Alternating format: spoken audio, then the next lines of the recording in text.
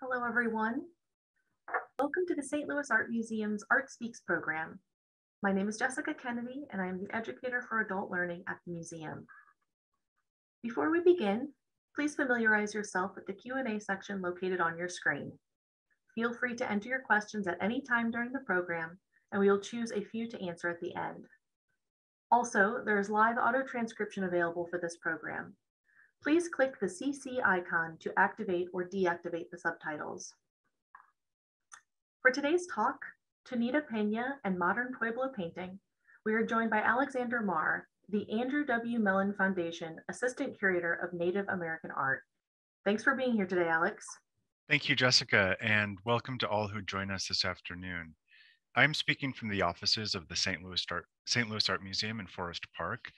The St. Louis region is the ancestral territory of multiple Native American peoples, including descendants of the Mississippian civilization that built Cahokia and mounds in St. Louis early in the last millennium.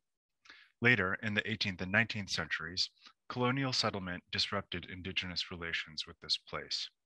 The Osage Nation and members of the Illini Confederacy, including the Peoria tribe of Oklahoma, know the St. Louis region as part of their homelands. I also want to recognize the diversity of Native peoples who live and work in St. Louis today.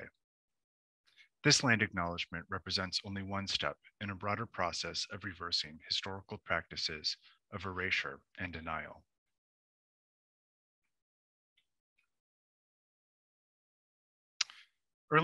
Earlier this year, the museum installed Gallery 323 with highlights of southwestern Native American art from the collection. Most works in this gallery date to the decades around 1900, an era marked by economic transformation in New Mexico, Arizona, and California, following the arrival of rail and subsequent onset of the tourist industry. In this gallery, you will see some of the most iconic forms of Native American art, including Pueblo ceramics and Dene or Navajo silver jewelry at left here, and as well as Dene weaving and California basketry at right. Since the early 20th century, Indigenous artists have also used media associated with Euro-American fine art practices. The wall at left in this slide features a changing presentation of drawings, prints, and photographs. We will display a sequence of works on paper here for 6 months each. This limited display time helps restrict light exposure for these sensitive media. Through the series of rotations, we are excited to share the breadth of styles, materials, and subjects that Native American graphic artists in the Southwest have engaged over the past century. The goal here is not to present studio-based works as a departure from ancestral practices, but rather to position a continuum where modern and contemporary forms become a point of reference, a guide to help visitors see historical weavings and sculpture through the lenses of experimentation, cosmopolitanism, and multivalence. Today, we will explore in detail the first work in this cycle of rotations, and the oldest work in the series, Basket Dance by Tonita Peña. In the bottom row, women use their whitened hands to grasp evergreen boughs in baskets. Behind, men hold boughs and rattles. Women wear leggings, black woven mantas, and white cloaks, while men wear woven kilts, sashes, and animal pelts from their waist, and red paint over their bodies. All lift their right feet in unison, face left, and open their mouths in song. Peña represents one moment in an unfolding ritual drama. Tonita Peña, also known by the Tewa language name Kwa'a, was the sole woman in the first self-taught generation of indigenous easel painters in northern New Mexico. Previously, Pueblo artists painted imagery and abstractions on the surfaces of ceramic vessels and walls of buildings such as sacred kivas. Peña's generation of easel painters, active through the decades following World War I, frequently depicted Pueblo dances. Pueblo communities in New Mexico and Arizona perform a range of ceremonies, including masked dances for restricted audiences and unmasked dances such as this for a more open viewership. These communal prayers progress through annual cycles, with each group following a distinct calendar. In Pueblo religious contexts, dances help to control weather, cure, or ensure fertility and abundance.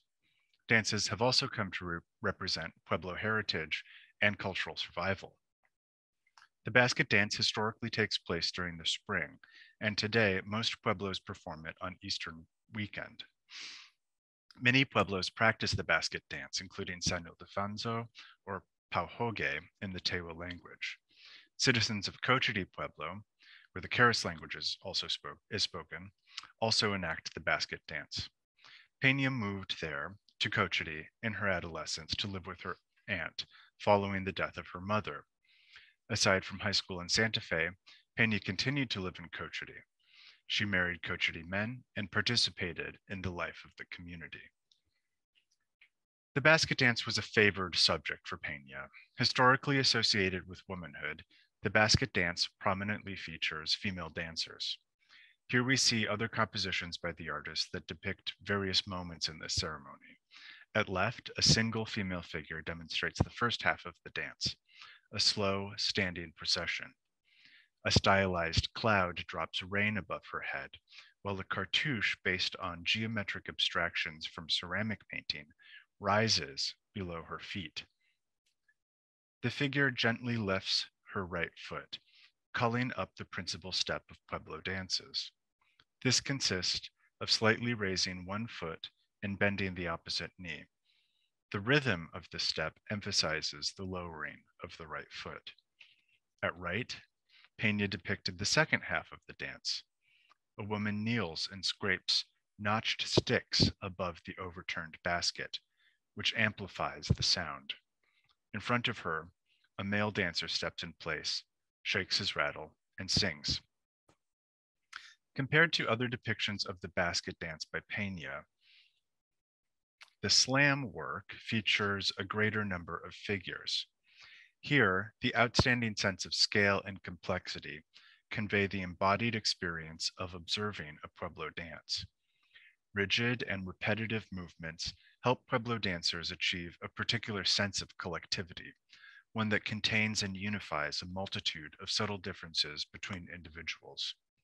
Peña successfully represents this dynamic tension through a linear composition and rich variations in each figure. Note the distinctions in posture and height, the unique designs on the baskets, and the downy feathers that alternate directions on the heads of the dancers. As the artist asserted about her figures in a letter from 1921, quote, "I paint just the way they wear their dresses," end quote. These loving details reflect the knowledge of regalia Peña accrued through her participation in dances over many years. Let's explore one element the artist represented with meticulous clarity and what it tells us about her interest in southwestern Native American art.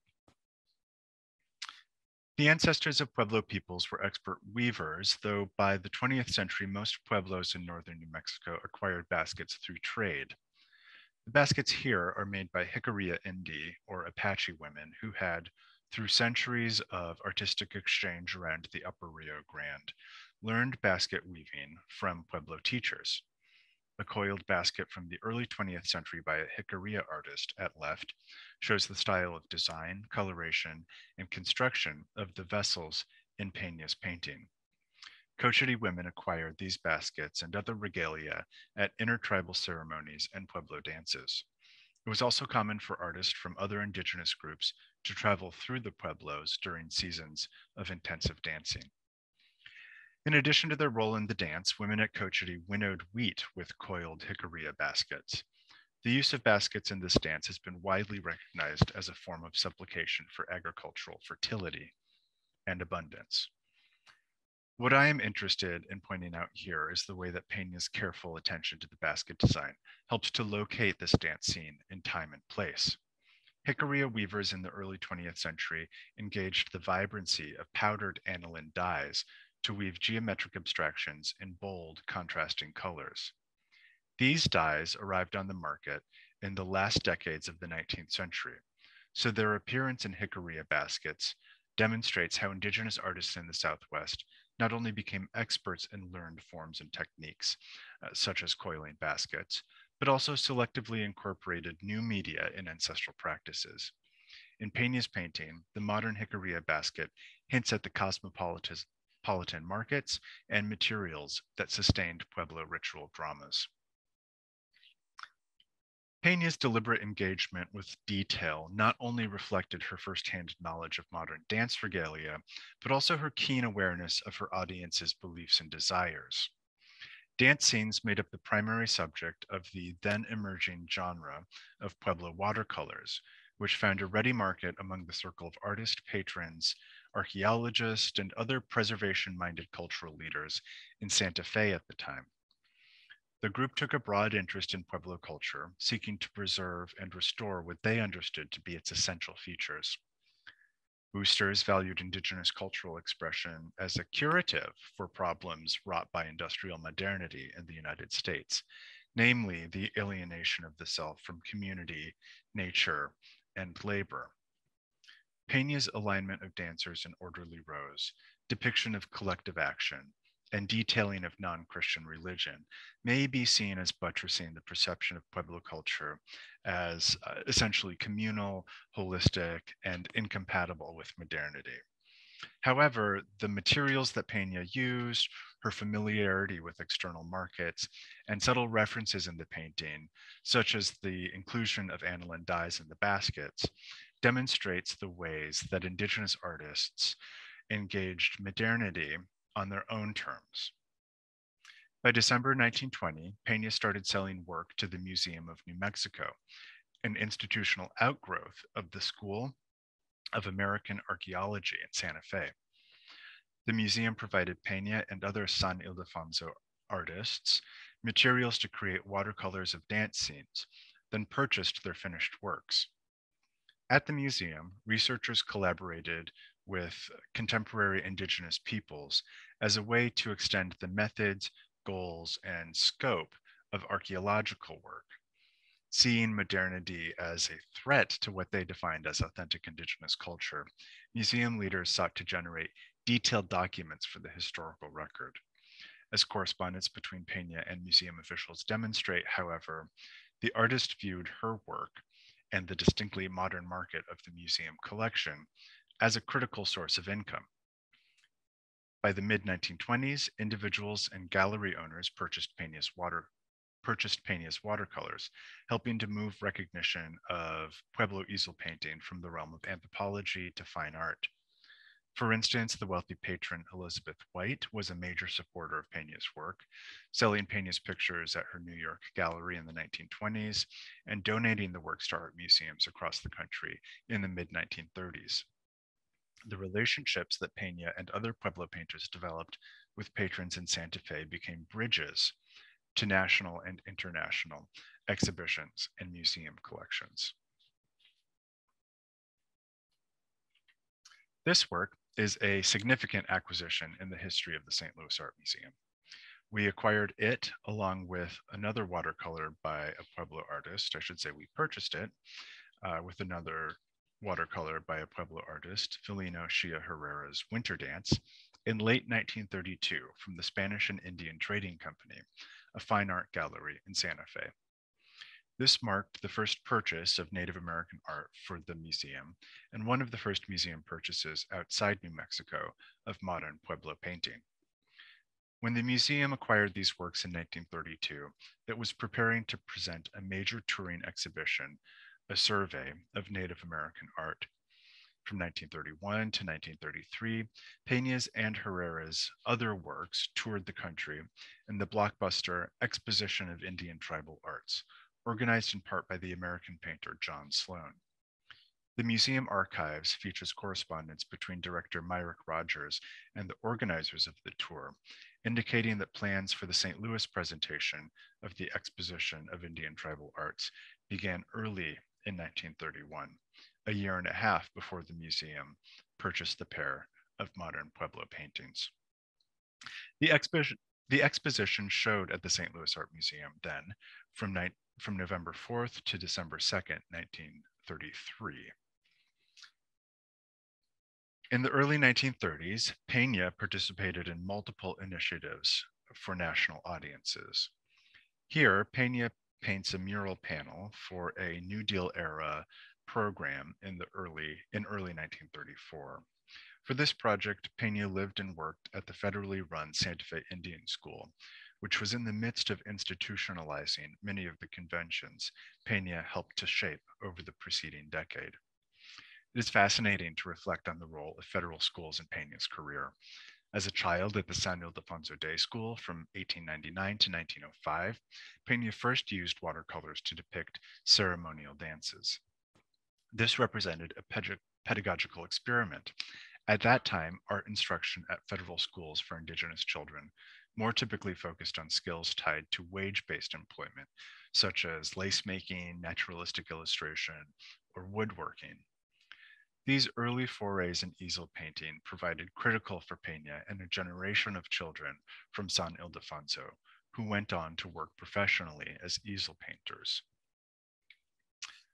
The new media of watercolors was not Peña's only formative experience creating art. She also apprenticed in the more customary Pueblo women's practice of ceramics. When the 12-year-old Peña moved to Cochiti, she lived with her aunt and uncle, the accomplished ceramicists Martina Vigil and Florentino Montoya. She helped her relatives make vessels, keeping moist the rising rims while Vigil rolled the next coils, as well as applying slip and polishing the whole vessels. Peña also created her own ceramics. In addition to the historical need for jars and bowls at home and for trade with other Indigenous peoples, Cochiti artists capitalized on tourist desires for souvenirs along the new rail line in the late 19th century, as well as the new markets of museum collections across North America. For instance, the jar it left by Vigil and Montoya entered the collection of the Milwaukee Public Museum when it was new. It demonstrates the innovations for which the couple wanted claim, including a vertical, slightly convex neck shape invented by Vigil. Observing recent changes to markets for ceramics, Peña understood how Pueblo women may forge careers as professional artists. In addition to her detailed representations of dance trappings, Peña depicted the cycle of pottery production in a series of watercolors, coiling and shaping, applying slip to the exterior, painting designs, arranging vessels in the firing pit, firing, and the use of pottery in domestic settings. In this work, Peña transfers intricate designs from ceramic walls to the flat page. She shows an intergenerational group of women painting jars. Absorbed in their work, they mirror the focus and movement Peña performed to create this watercolor. We may interpret Peña's representations of ceramics as a logical extension of her interest in the details and surfaces of other southwestern art forms, such as the baskets and textiles in ceremonial performances. I am also tempted to see this subject as Peña's effort to connect her modern paintings with earlier forms of Indigenous artistic labor and aesthetic thought.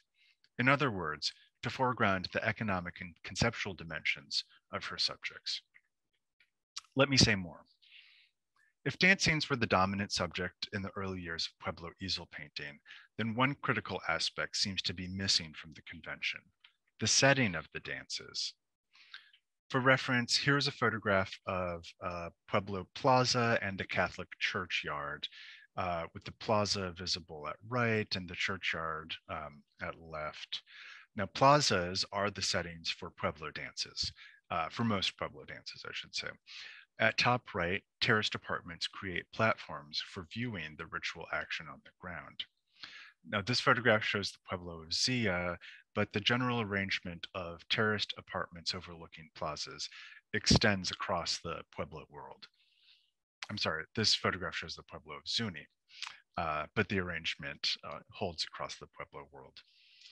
Tewa architect and theorist Renus Wenzel analyzes the boundaries of the Bupinga, or plaza, at the center of Pueblo settlements. Wenzel writes, quote, "Much like a pot, the walls that define the Bupinga are hand-molded and plastered, traditionally by women and children, with the stuff of the earth, end quote. Plaza walls, created with the same materials as ceramics and by the same hands, form voids that contain multitudes. According to Swensel, songs and prayers describe this world, quote, as a contained spherical unit. Similarly, Tewa anthropologist Alfonso Ortiz describes a general Pueblo worldview based on a conception of space that extends horizontally in the four cardinal directions and vertically through 3 or 4 cosmic levels. Uniting these dimensions, Puebloan people classify space with a, quote, well-elaborated conception and symbolization of the middle or center of the cosmos, end quote. This center, or earth navel, is often represented by a sipapu, a stone partially buried in a dance plaza. When filled with dancers, the dimensions of the world converge in the center place, and unlike things, join to form a unity. So, why omit the setting in modern Pueblo paintings of dances? One explanation has to do with the role of patrons, who sought to cultivate an essentialist aesthetic. Earlier forms of painting, including ceramics and murals, were seen as prototypes for compositions in easel painting, and patrons expressed preferences for groundless figuration. A handful of the earliest watercolors from 1919 and 1920 feature landscapes, though the near total absence of this setting in following years has led some scholars to argue for the power of patrons' tastes. Linking this preference for groundlessness to earlier forms of Pueblo painting in other media, we can see that some ceramics from San Ildefonso demonstrate formal relations with the watercolors. Note the avian and floral figures in the central band of this water jar, which seem to float over a blank space. Another set of interpretations relates unarticulated backgrounds to Pueblo perspectives. Viewed from terraces above, dancers stand against the broad, expansive ground of a plaza. Alternately, the art historian Sasha Scott convincingly argues that artists developed conventions of neutral backgrounds as a way of abstracting the subject and thus prohibiting external audiences from inhabiting or reconstructing the dances and thus consuming their esoteric meanings. Scott provides a fascinating framework for recognizing Indigenous agency as a form of withholding, a strategy for maintaining limits on cultural property in the context of transcultural markets. Indeed, when some Cochiti community members expressed concern about Peña's subjects, she successfully reassured them that she only painted the unmasked dances that were open to any visitor. If Peña restricted access to esoteric knowledge, however, she nonetheless sought to connect modern Pueblo painting to past artistic labor and experimentation, as well as aesthetic principles grounded in notions of space. Peña and her contemporaries inspired the next generation of artists, many of whom studied in the famous studio program at the Santa Fe Indian School during the 1930s. This includes Vicente Mirabal. In this painting from 1939, Mirabal incorporates architectural elements into dance scenes, a shift from the earlier practice. The subject of the picture and use of flat areas of color remained consistent with earlier models. This style of painting would continue to be the dominant mode of Native American graphic art through the 1950s. The next generation through the 1950s. Later, in the 1960s, a new generation of artists would break through the calcifying strictures of so-called Indian painting. Fritz Scholder is widely recognized for developing new formal and conceptual possibilities for native figuration in the post-war period.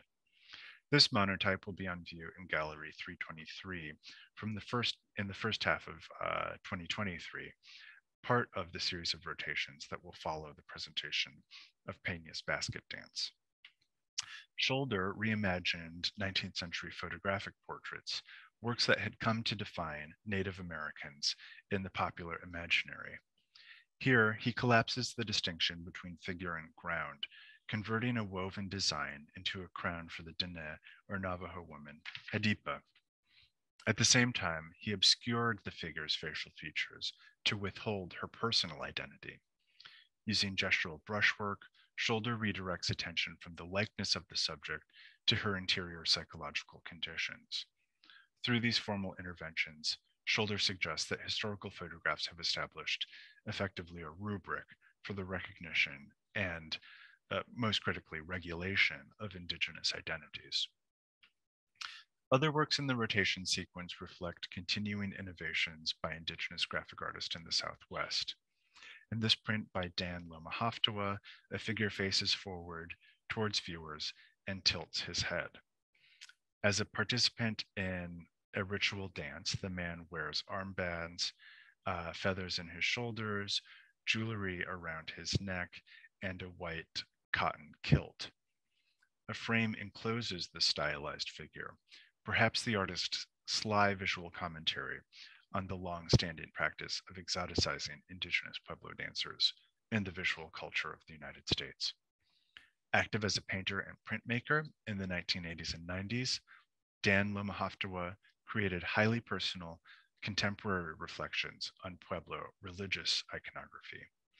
As he said in a 1995 interview, Pueblo dance relates to, quote, a very old structure, but as it happens, it's as contemporary as that jet flying over the mesa. It's real, end quote. Kara Romero's Coyote Tales #1 is the most recent addition to the story of Southwestern graphic art in the museum collection. Here, three figures stand casually in front of an adobe building. At top left, a neon sign identifies the location as Saints and Sinners, a liquor store and bar in Espanola, New Mexico, near the Pueblo of Santa Clara. The figures gather around the hood of a 1964 Chevrolet Impala modified as a lowrider, a style associated with Espanola car culture. The work shows a specific, if everyday, place in the American Southwest. Yet a pink pall transforms the scene and implies a powerful, unknown presence. The central figure turns to present the tale of Coyote, a trickster in many Native American stories who is responsible for unforeseen events, good and bad. The glowing sign confirms Coyote's double-edged power in this scene.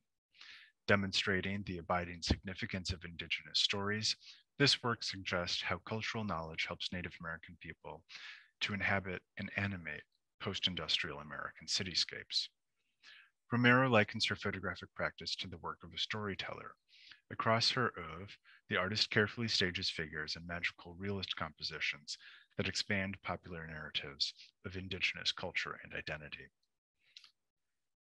Romero is based in Santa Fe, and her work is in the collections of LACMA, the Minneapolis Institute, the Nelson Atkins, and the Peabody Essex Museum.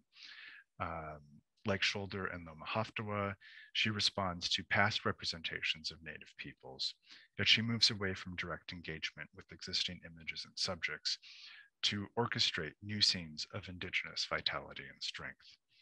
This photograph will appear in Gallery 323 this December, bringing the narrative of Southwestern Indigenous graphic art close to the present day. Thanks so much for joining me. Thank you, Alex. You can go ahead and leave your PowerPoint up.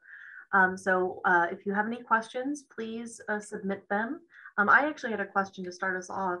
You mentioned, you actually quoted Peña in your talk, and I'm wondering, did she write a lot about her artwork? Yeah, so the quote is from a series of correspondence with the Museum of New Mexico. So it's not a publication that she created during her lifetime. The short answer is no, but we are able to understand how she presented her work to really her earliest patron, which was the Museum of New Mexico, through this series of correspondence. Great, thank you. Okay, we do have one question here. And this is specific to Peña's basket dance watercolor. Yeah, I'll go back. They ask, so would the basket dance with its repetitive movements be considered meditative? It may be considered meditative. You know, it's really but it's also an active dance. Individuals are certainly the kind of core constituent in a Pueblo dance, but it's really a collective and communal form of prayer. So there are absolutely religious aspects which relate to some of the esoteric meanings that I was hinting at before. For the individual dancer, that probably depends on the person. Yeah, yeah. Wonderful. Excuse me. And yes, there is a question here. The basket dance is a watercolor, correct? Yes. Let's see. And what time of year would this dance be performed? I feel like you said spring, perhaps? Springtime, yeah. And most of the Pueblos perform it on Easter weekend. Is that directly connected to Christianity? Is there overlap with Christianity? There are really interesting, that's a big question. Okay, okay. But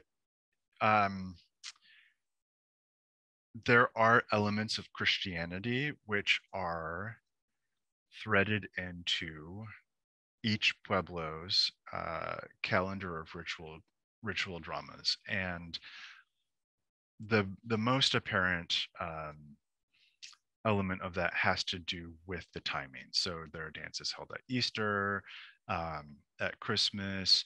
Each Pueblo has a patron saint, basically, and so the name day of the saint will have dances. The dances themselves are seen as indigenous in their origin. Some dances include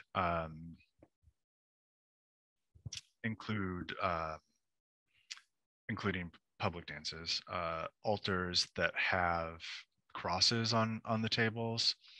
So there's a pretty interesting mix there. Yeah. Okay, great. Well, thank you for answering that big question. Yeah, and of course in the Mirabal watercolor, you know, this is the church at Taos, and so you can see the use of the Pueblo use of the plaza in front of the churchyard as a dance ground. Yeah. Wonderful. Okay, well, it looks like that's all the questions that we have for today. So I just want to say thank you so much, Alex, for this, and thanks to everyone who joined us today. If you'd like, register to join us next Thursday, October 7th at noon for our very first installation of a series of talks related to the exhibition that opens this weekend. That exhibition is titled Art Along the Rivers. And Thursday's talk will include an introduction to the exhibition by curator Melissa Wolf and a conversation with artist Norman Akers, who is a citizen of the Osage Nation and whose artwork is featured in the exhibition. You can register for that program series and more at slam.org/events. And thank you all and have a great day.